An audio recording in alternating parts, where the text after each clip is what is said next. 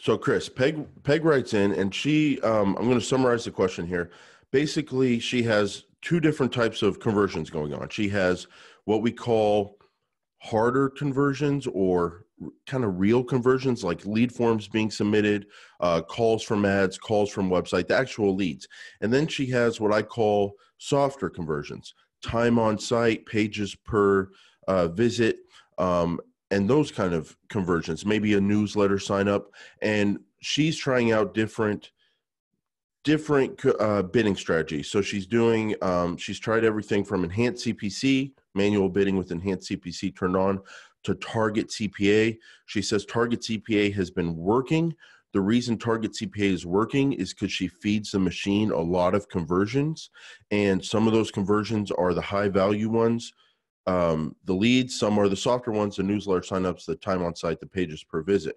So what she's wanting to do is not rely so heavily on the softer conversion. She wants to only optimize based on the actual leads, because that's what the goal of the campaign is primarily. But she's nervous that if she stops counting some of these the softer conversions as conversions, then is she going to have enough data to kind of feed the machine with target CPA? Should she try different strategies? So Chris, the question is, you want to do automated bidding. You want to do it based on some kind of conversions. You have two sets of conversions, really, really in-depth, or the hard conversions, the lead forms, the calls, and then you have the softer conversions. And right now, all of them are feeding the machine in terms of target CPA. What would you recommend Peg do? It's a great question, because Peg's focused on making the best decision and not padding her report with false information. So some of you out there may be wondering, like, why? I mean, just what I do is I set up conversions based on anything that's a value, and if they go to the store page, then I have that as a conversion. If they add something to the cart, that's a conversion. If they purchase, that's a conversion. And I optimize so that it'll encourage people to make those decisions. The fact is, the reason Peg asked this question is because the percentage of people that go to the store page, the percentage of people that view the checkout page, will be significantly higher if you compare it to the completion of a purchase. So if someone completes a purchase, at a 1% rate, the viewed checkout page and the viewed, added to cart might be 10, 15, 20%. Because people may just want to check out how much the shipping is, or, additional fees, things like that. So this is really important because the system, if you use automated bidding, like Maximize Conversions, and CPA, best Target CPAs, CPA, yeah. bidding, target CPA, then the system, at no fault of its own, just the way that it's designed, will push for the most conversions. And what you might find is you're essentially just pushing for viewed store page, or the smart bounce rate conversion, which means, if anybody stays on the page more than 30 seconds, that tracks as a conversion. So now you have a report with hundreds of conversions, and the person, that you're working for says, I know you said we had 250 conversions, but listen, I only sold 2 widgets last month. I don't see why I'm spending $3,000. I only spent, only sold this much. So it's really critical. And so for Peg, I would say in your question, I think the best answer is what you described. What I would recommend is setting up to maximize the conversions based on conversion value. That's what I think is going to be the best thing.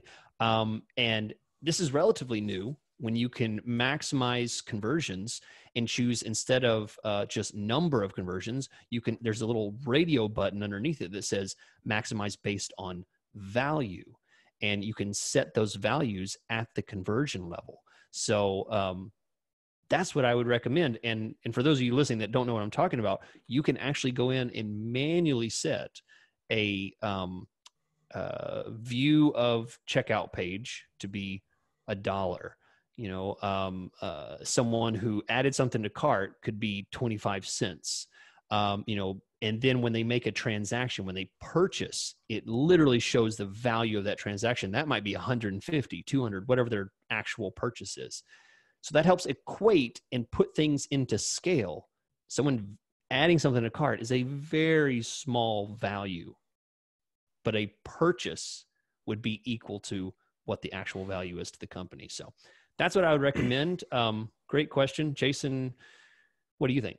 Well, you can also do it with lead generation campaign. So if you have a lead or a lead form or a call, and say it takes 5 calls to get an actual signed up customer, or 5 lead forms to get a signed up customer, and say the value of one customer is $500, takes 5 to get $500, you can call each lead a value of 100. So then a lead form completion or a call, you can put in a value of 100. And then you can do what you're saying, this target return on ad spend automated bidding, where you tell it what return you want to get on your ad spend, like 500% or whatever percentage you want to use. I think that's probably the best way to do it in Peg's situation, where she has some conversions that are going to be worth a lot, some conversions that are not worth a lot. I think the very difficult thing is finding out what are those conversions worth and not fooling yourself, because you're going to be putting data into the machine with this target return on ad spend based on the value of your different conversions, and the machine's going to do what the machine does. But if you don't put in the right inputs to it, things could go wrong. So to me, figuring out what a lead form, what a website call or call from ad is worth, I think that's pretty easy, because you can just look at how many leads, how many conversions on average does it take me to sign up a new customer. I think the more difficult part is putting a value on newsletter signups, putting a value on viewed the contact page. So I don't know, Chris. I think for me, obviously, the more conversion data you have, the better. I'd be very inclined to, if I'm doing automated bidding, to try to do it just off of hard conversions, I think. Even if you do, but if you're confident in the values you can put on those softer conversions, then of course the more data the better. And I think it's worth trying out a return on target ad spend, automated bidding, if that's your goal. By the way, we're going to use these Q&As to really improve people's Google Ads games, Chris. So when we reference different topics like this, they're going to be in the show description, links to articles about it. So I'll have a link to return on target ad spend. And then also, Chris, I was coming across this week, and then we'll move to the next question. All conversions column. Have you ever seen that? All conversions. It's a pretty cool column, and we'll have a link to the article about it. But what you can do is you can create conversions. Some of the conversions you can say, when you create them, don't include in quote unquote conversions. And what you're telling the system is, hey, this is only newsletter signups. It's only time on site. I am doing lead form tracking, website call tracking. I don't really want to put these as inputs in the conversion column, but I still want to know how much they're happening. And so then you can say, don't include in conversions. But then the question is, well, then where do I see those conversions show up that I'm not, quote unquote, including in conversions, the softer conversions? And you can add the all conversions column and then segment out by conversion action. And that's where you can see what's going on there. Yeah. So, Chris, the more the smart bidding comes into play, the more the automate comes into play, there's going to be a lot of options with conversion tracking and especially return on target ad spend. I think we need to talk about that a lot more, because if you get those numbers right, the inputs right, the outputs can be real impressive. That's very true. I think that's an excellent point to bring up, the all conversions tab, because not all conversion. Well, side note here.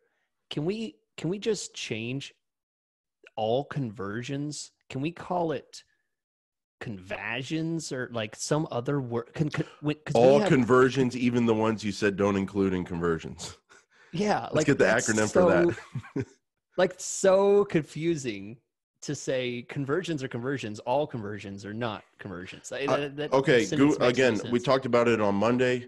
I'm not asking for 1% of Alphabet in shares delivered to my mailbox and I become a billionaire. I'm not asking for that. If you want to do that, and I think I'm owed that, honestly, we can work something out. But I am giving away tons of great advice to them for free.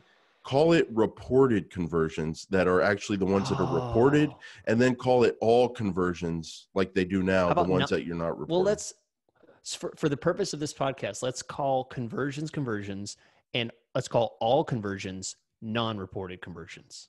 No, because all conversions includes both reported and non-converted. I know, Non-reported. but for the purpose, I love that we're It's arguing about something we can't control. we have no control. Yeah, But Chris, I agree with your general point. Like, it is confusing how you tell it, because I questioned myself when I was making notes for the show. I was like, is it really called "do not include in conversions"? And then the column is called "all conversions." But yeah, it is. It's all conversions. Yeah. Yeah. So, okay, so skipping all of that, I mean, the important part here is that you can measure something that is not a monetary value, but is still a measurement of success.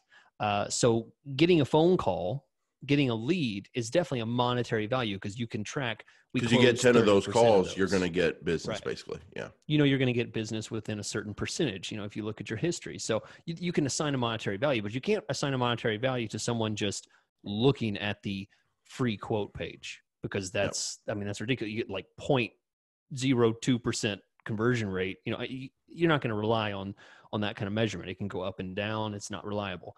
Yeah. So the all conversions is great. I think that's a really good point, because possibly, I'd change my answer. I don't know if I'm allowed to change my answer, but maybe that's a better answer for her.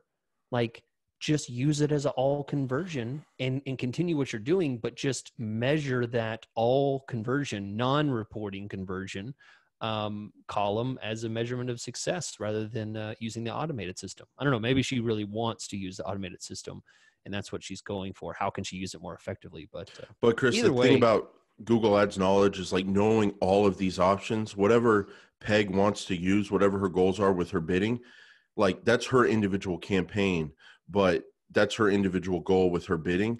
But just the fact that Peg and everyone listening has all these options to know about, it allows you to have different, more flexibility in the Google Ads campaign. When a client asks for something, when you're trying to figure out something as an advertiser, the more you know about the platform. And Chris, I'm gonna just butter you up and rub you down right now. Nobody knows more about the platform than my friend Chris Schaefer. Like, he tells me about nooks and crannies of this thing that I've never even heard of. And it's great when he comes out with some hidden gems like that. Can I say that, Chris? Yeah. Can I say that? I mean, don't you know a lot about the platform? It's not because of genius or smartness. It's literally about hours. Definitely not about smartness. Hours put into it. No, I don't know if that's a word. I said, what was it? Louisville, and I still regret that. And I love that part of you still questions the world that it's actually called Louisville. And you're like, I think it is Louisville. It says Lewis right there. Like, if someone says, hi, my name is Hey, Chris, can Lewis, I do a little radio? Speaking of Lewis, we're going to take a question now from Tom from the St. Louis Cardinals.